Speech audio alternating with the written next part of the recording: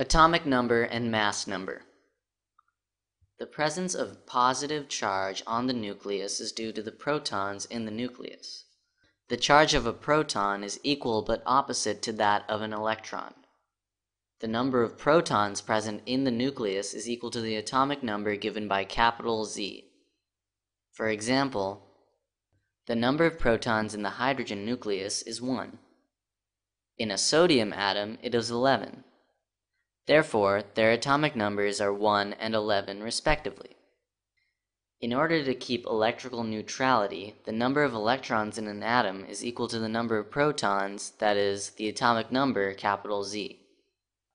Atomic number is equal to number of protons in the nucleus of an atom, which is equal to the number of electrons in the neutral atom. While positive charge of the nucleus is due to the protons, the mass of the nucleus is due to protons and neutrons. Protons and neutrons present in the nucleus are collectively known as nucleons. The total number of nucleons is termed as mass number of the atom, represented by capital A.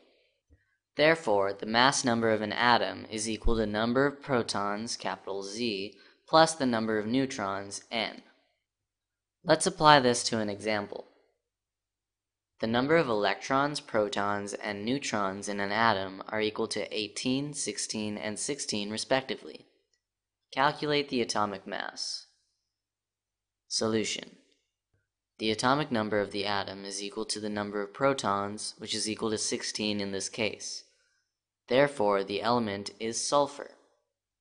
We know that the atomic mass number, capital A, is equal to the number of protons plus the number of neutrons.